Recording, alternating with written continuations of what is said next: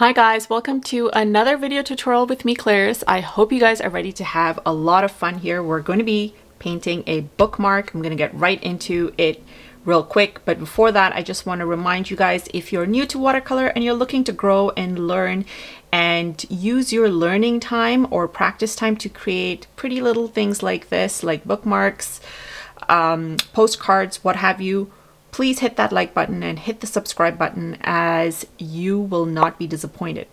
Okay, so really quickly, I'm going to run through my supplies. I'm using my Princeton brushes. The main brush or the main wand for this video is going to be our Princeton Petals in the number 6. The whole basis of this video is to get you a little bit more acquainted with the Petals brush so you can see all the gorgeous, lovely things it can do. I'm also keeping handy, well, we're not going to need the 0, so that's fine. I'm going to have the oval wash for our wash.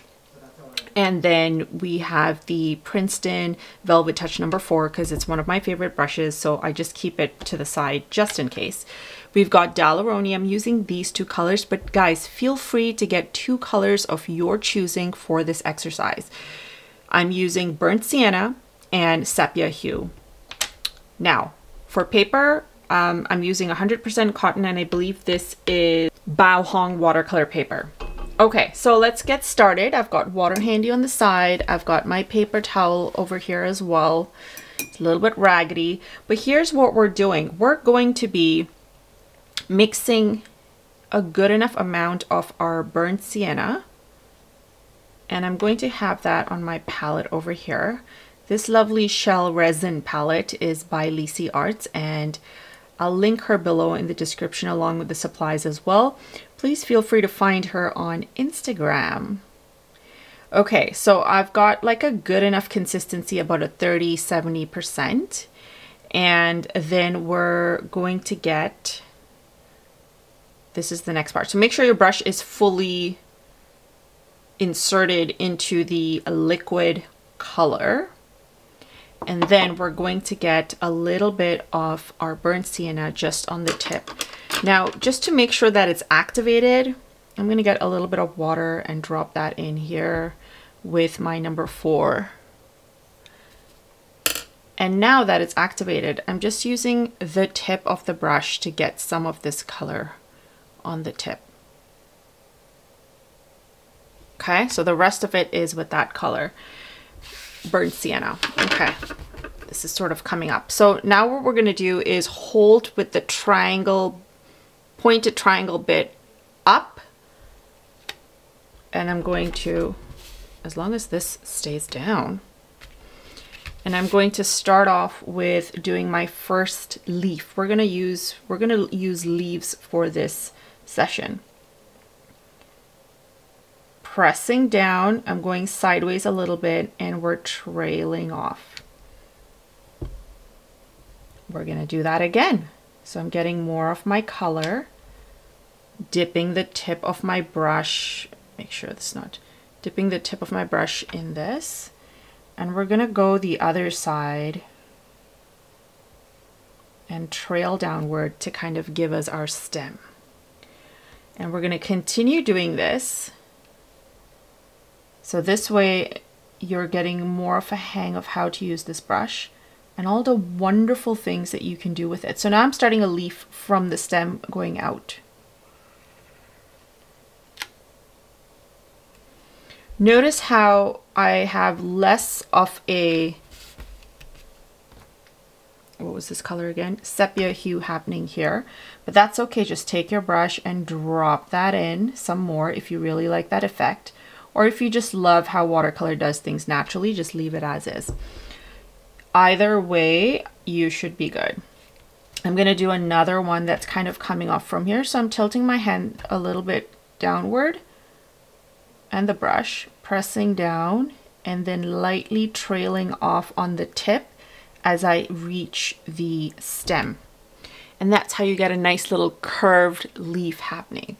Now let's progress and do this a little bit more. Let's take it upward and really add some nice whimsicalness to our painting.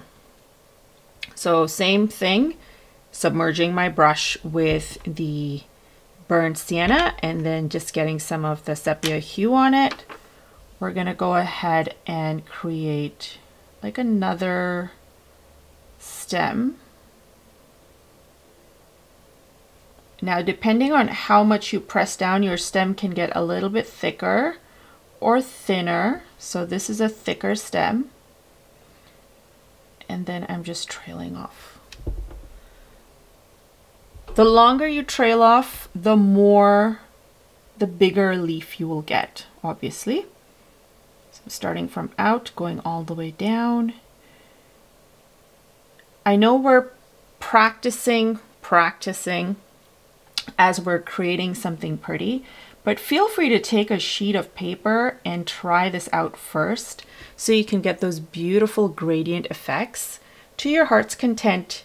Get used to that and then get a sheet and practice doing, or not practice doing, just create bookmarks. Because why not?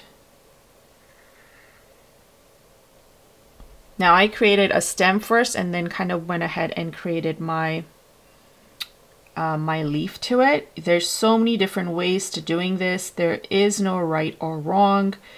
I suggest you take the technique that I'm showing you and just go for it. Try out what this brush can do with this technique, using your light color for the full brush, and then using just the tip of your brush and dipping into a dark color to get a slightly different hue. And this way we get our nice two tones. And also work on how much you kind of extend your brush, because then you are controlling the size of your leaves. Like I mentioned, the longer you extend, the bigger the leaf. And this will help you with your brush control. So many things that we kind of overlook when we first start because we just want to get right into creating things. So hone in on this, spend some time. Rome was not built in a day. Do not be discouraged, but definitely try. And I'm going to pause this video and go ahead and continue creating the whole thing. And I'll be right back to show you my end results. All right, so this is what I ended up with. I know I said I wanted the oval brush there to do a bit of a background, but I changed my mind last minute and decided to just focus in on the technique of how to get these leaves and how to sort of twist and turn. As you can see here, a lot of my leaves were kind of in the same direction and the same size, and so that's why I have this one really large one that is twisted upward. But this just kind of goes to show you how you can get different sort of results using the amazing Princeton Petals brush. All this was done with just one brush. Look what a cute little bookmark this makes. And again, you can do a background if you want to, very similar to one of my previous videos, and I'm going to link that at the end of this video. Y'all remember this one where we did a background, a pretty background, and then sort of painted on it.